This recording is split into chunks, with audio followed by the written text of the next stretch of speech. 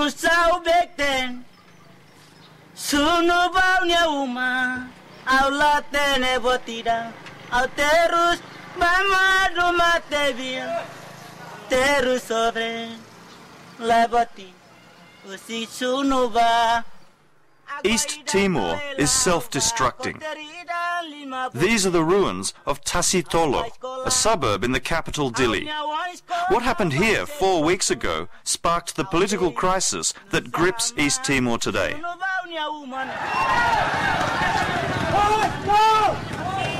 On April the 24th, nearly 600 former soldiers marched on Dili. All were from the Loromonu people, the ethnic group based in the west of this tiny country. They'd gone on strike at the beginning of March, complaining of discrimination in the army. Prime Minister Mari Alkatiri responded by sacking the rebellious soldiers, nearly a third of the armed forces.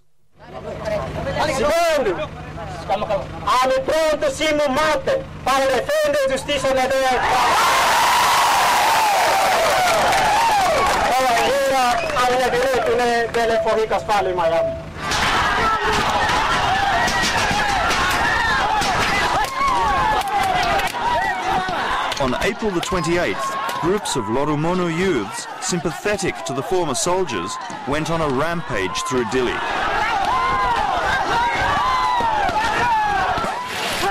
Government forces opened fire, killing 5. Many of the rebel soldiers and their supporters then retreated to the suburb of Tasitolo. The army sealed off the suburb, and shooting was heard throughout the night. The rebel soldiers say that 60 people were killed, but this is yet to be investigated. Claims of a massacre prompted the defection of 25 military police, along with their commander, Alfredo Reinaldo.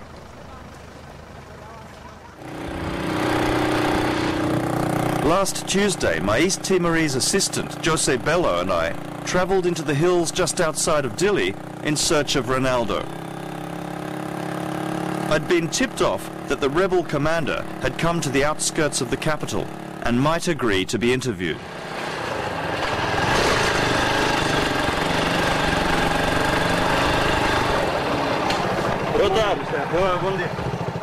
Until today, he'd been holed up 40 kilometres to the south.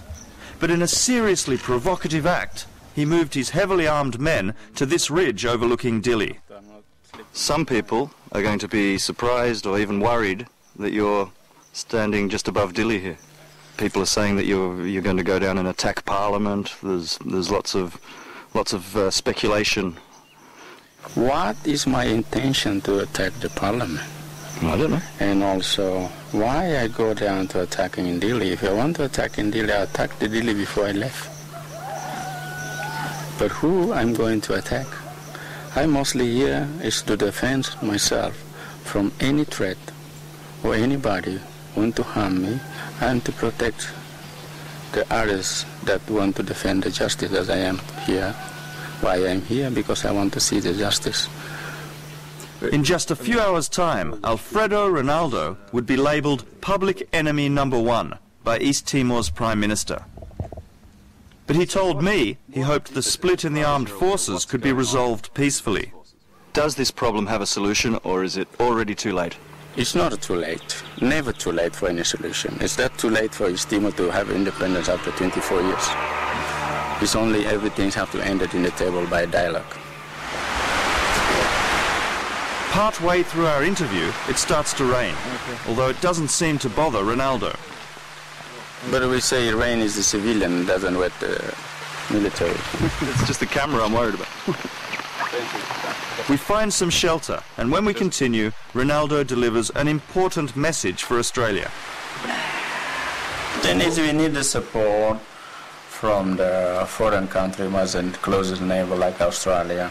and region mostly, and international from the UN. UN is still have a representative here because everybody here is very suspicious with what's going on and what will be the end of it, because they have a very ugly background and people know how to use a weapon, carry a weapon, how to shoot, how to kill, and this is dangerous, very dangerous. Anything else? Good luck. Prophetic words. Only a few minutes later, Reinaldo and his men are on high alert. Government soldiers, the FFDTL, have been spotted by Reinaldo's sentries just down the road. Function your camera, no worries. Tell me what's happening. The FDTL coming after us. Just now? Yeah. Can you see them? Oh yes, there. Oh, how many people? Siri soaring. There's 3 men hiding in the side. One is still standing. I can see them and I didn't take a shot. Hare! Fila! Ne Major Reinaldo Maculia! Fila! Semlakoi Ramak Fakar! Fila! Ausdiantang! Hanoi Ndidiak! Joven Sira! Hanoi Ndidiak! Ne soita mate mo! O cinema kamses! Ne! Hou ne leefvoon, ikos leeuw! Hare! Fila! Katak sira fila! Au conta torsanoro! La fila! Fogo!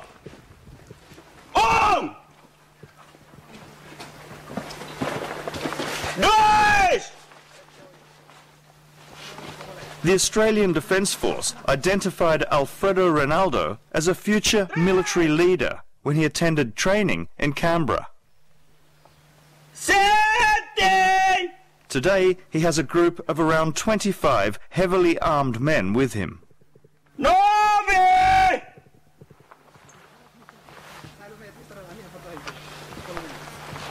Dez! Livre!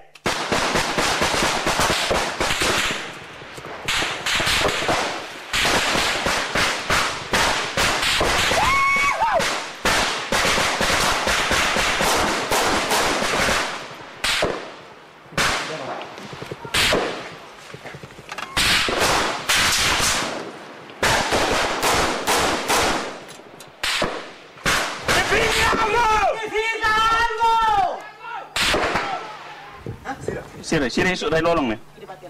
Ini mesti ida batin ni. Ai tak kahun ba. Penghato hin husori.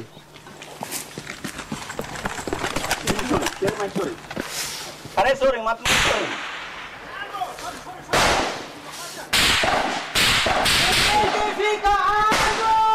Come on, sorry. What was happening there? They didn't want to redraw. You gave them the opportunity and they refused. I give them so many times. I give them to go back, stay as they are, so we can talk, we can sit and talk. We not come here to fight against them. We come here to protect the people. Yesterday they come here to shoot. We're not here to fight. But they come after us. What purpose? How many are there? We don't know. There are many. The government later said that the soldiers that Reinaldo fired on were unarmed, but within minutes they're firing back. Control Alvo! Be careful the grenade. They using the grenade launch. Should we go? No, you're not safe to go. Stay back there. You're not safe to go here. There's ammunition crossing around. You shot one? I think so. It's not moving anymore.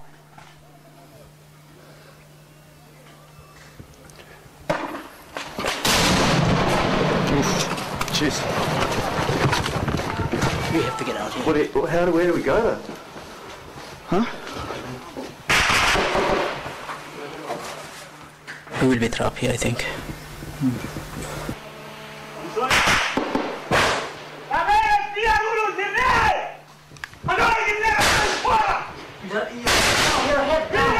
Head down.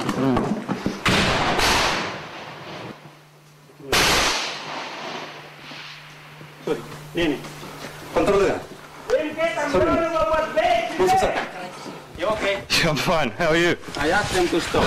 I hope they can return to where they come from. To stop shooting.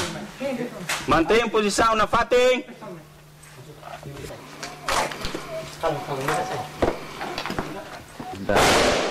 With more grenades falling around us, it's time to make a dash for safety. Push right.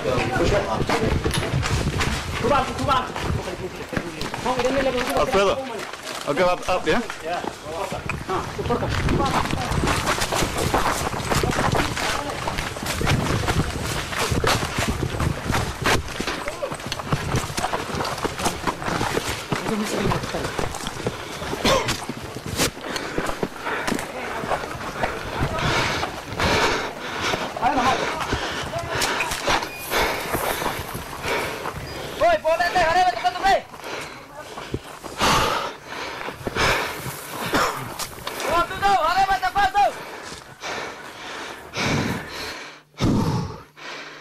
So, carta civil.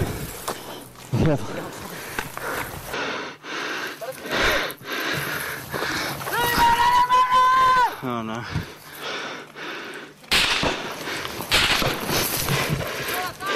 Well, this seems like a pretty bad escalation. I'm not really sure which way to run at the moment, because I don't know my way around here. Huh? Not far. We shouldn't go with them, huh? Oh, fuck. Oh no. We're right in the middle of this here. This is bad.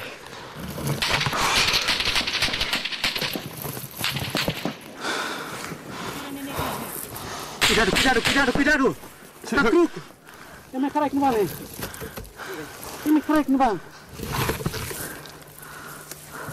Sini be, kartus mana he? Tá? Tira nenek, atenção do foto.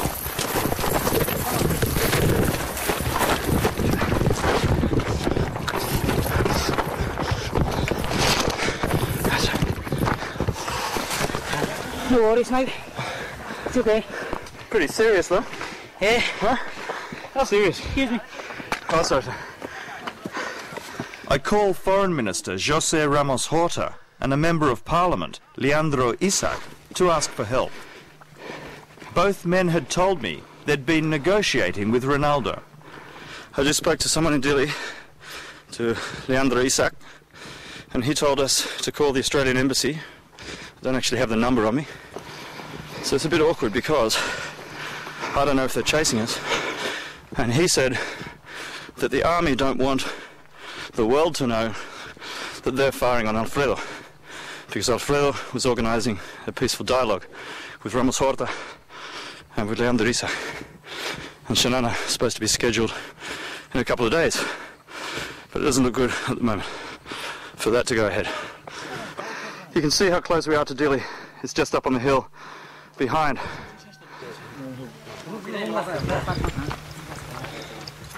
All of the civilians I'm with here, helping us to get away, showing us the path out of here, plus the Alfredo's men, are hoping that this is the catalyst that brings Australian police, peacekeepers into East Timor.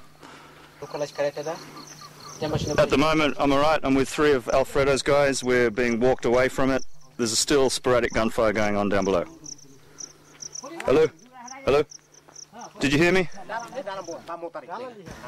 I've just had a call from the Australian Embassy in Dili, and they've advised us to leave Alfredo's soldiers. They're the ones that have brought us up here, but they've said that we should leave them and hook up with some local villagers, go into a local village around here, just sit and wait it out. But the problem is that the local villages around here are all empty because they've all left scared for their lives.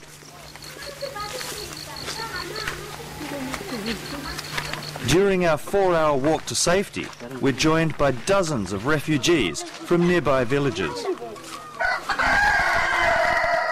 They must have thought the days of packing up the rice pot and the bedroll were long gone. A mere 6 years after finally gaining independence, history seems to be repeating itself. Frightened and uncertain, and once again fleeing for their lives.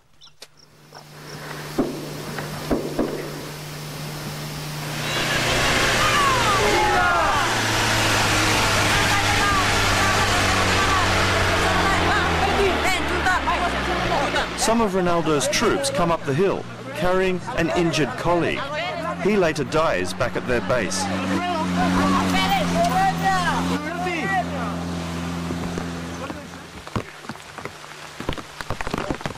It's now raining heavily, and the path is turning to mud. If it's possible, we ask to the UN peacekeeping force to come to East Timor to maintain the security, because we have no security in here. This is a real escalation of the problem, isn't it? A real... Yes. Getting worse. Yeah. Because of the stupid of the leader of the force, a very stupid man, and now the situation is very bad in Dili, and we hope that peacekeeping force come to East Timor as soon as possible to maintain the security. Thank you very much. Thank you.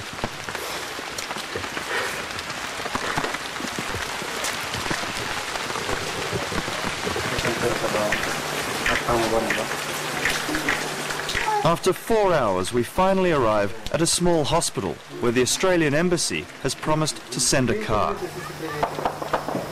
While we are waiting, the gunfire seems to be getting closer, and I feel for the villagers that I'm leaving behind. They have no friends in high places to call for help.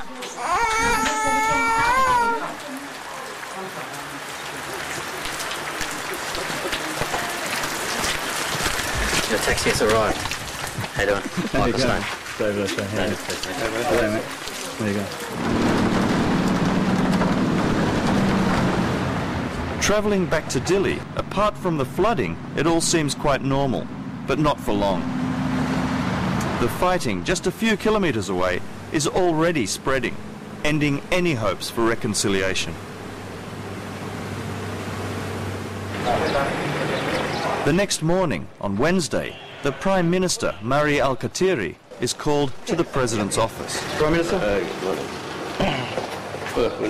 It was later reported that President Janana Gusmao wanted to invite foreign peacekeepers and argued with Alkatiri, who was resisting. Later in the day, both leaders issue separate orders to the army, adding to the confusion over who is in charge. It soon becomes clear that significant numbers of police are defecting to the rebels. But United Nations police advisors refuse to discuss the unfolding crisis. No comments. No comments, no problem. General Anis Bajwa is deputy head of the United Nations mission here, and he's trying to figure out what's happening. So what do you know now at the moment? What's happening? Oh, I'm just here to find out. Yeah, we met in the morning. Yeah. But do tell me, who are you representing? SBS television. SBS, yeah. Okay. Was it you yesterday up in the mountains? Yeah. Oh, it was yourself. We need to talk about that. I'm sure. Yeah, okay, we will. Or I'll tell somebody to... Yeah. This is a particularly difficult time for the UN. It works closely with both the army and police, who are now engaged in open warfare. Is Brigadier General Tau Matan Ruak still in control of the armed forces? I'm trying to call him. I don't know. He must be. I'm trying to call him. His number is busy. Yeah. Hello, General. Yes, good morning. It is General Bajwa. Yes, good morning, General. Are you at the headquarters? If you are, I'm okay. Oh, okay. But your operation is going on over there? The Armed Forces Chief, Brigadier General Taur Matan Ruak, explains he's busy leading the operations against Reinaldo. Yeah, no, I will not talk to you now. I will talk to you later in the afternoon sometime, okay? Yeah. Bye-bye. Bye-bye. Okay.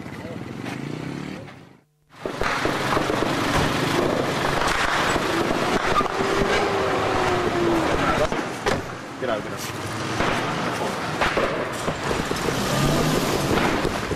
More gunshot. But while the army commander is fighting renegade soldiers, a few kilometres away, his own home is under attack by a different group of rebel police. Hello? I'm actually in the middle of there's a gun battle going on pretty close by. I don't know if you can hear the shots. Yeah, they're attacking, I think they're attacking the armed forces chief's house. We've just arrived, but the shots have been ringing out now for about 20 minutes on the hill behind. I'm just seeing a car speeding down the hill now. It's an ambulance, and apparently one of the ambulances was shot at. It's not long before government soldiers arrive and move in to defend their commander's home. Mungkin saat ini lihat arahnya sudah semakin mendekat. Tidak tahu ini antara FDTL dan pasukan Alfredo atau pihak yang mana sampai saat ini kita belum bisa tahu. Jadi kasihan karena ini di lingkungan masyarakat.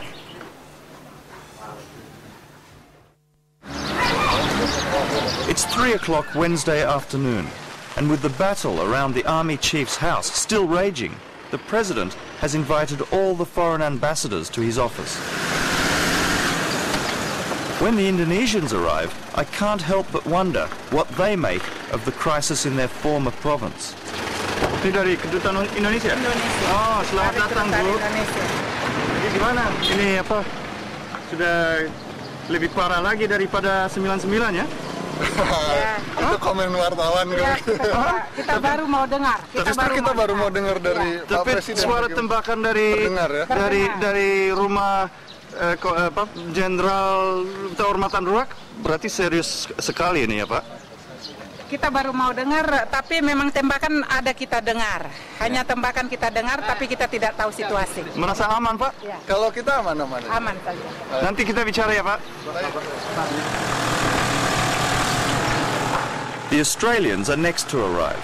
Everyone here suspects the purpose of the meeting is to call for foreign peacekeepers.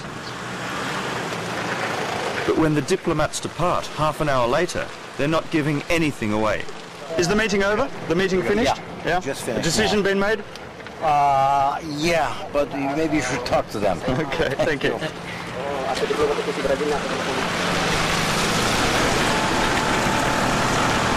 Australia's ambassador is no more forthcoming.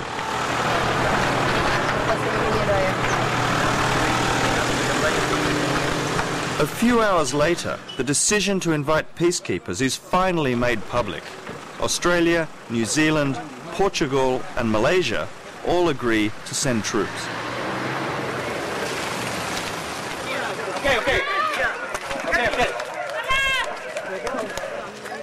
It's Thursday, 2 days after the firefight in the hills, and relations between army and police have now hit an unimaginable low.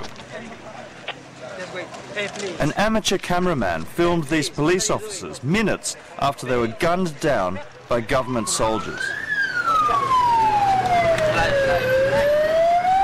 They'd been under siege in police headquarters all morning and were finally escorted out after the UN took their weapons away and guaranteed their safe passage.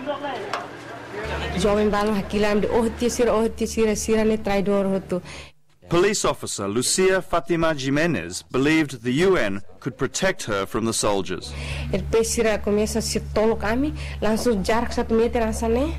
Saya langsung tiru ami, saya tiru ami, e depois colei sere kotuk ne mate se mon hotu, ami sir selamat sana, ami mon tambe kareti UN kan acompanha ami monu e balu se tiru, monu tiene harai se tiru na fati.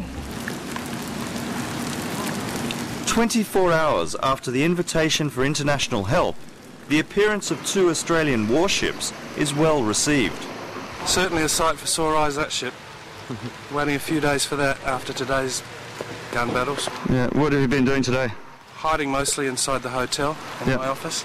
It's we had a lot of machine gun fire just outside the office. So this is good, and it's calmed everything down, so it's really great.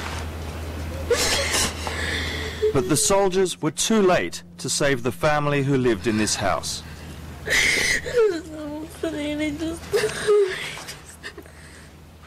A woman and 4 of her children, aged from 3 to 14, burned to death here as the first soldiers were arriving. The house was targeted in an act of revenge. The woman who lived here was related by marriage to East Timor's police minister, Rogerio Lobato. Lobato comes from the west of the country, where most of the rebels are from. The mob that torched this house are from the east and were enraged when police defected to the rebels. A deadly cycle of revenge has begun. You know, for me, it's something that's unbelievable. I don't know why we can kill each other in one day. And it's like it's happening in a sudden. You know, for me, it's very sad that, you know, why we Timorese, we have to find each other. And then it's a big responsibility for the leaders, I think. Leaders of this country, that they should reflect themselves, do a big reflection to, you know, why these things happen. That it's not easy, you know, to govern this country. We have to be, you know, we should find a good leader to govern this country. Otherwise, these things will continue to happen. It's a tragedy that Australian peacekeepers are required once more on the streets of Dili. Foreign troops may eventually be able to re-establish peace, but to reunite East Timor, its leaders need to win back their people's trust, and that will prove much harder.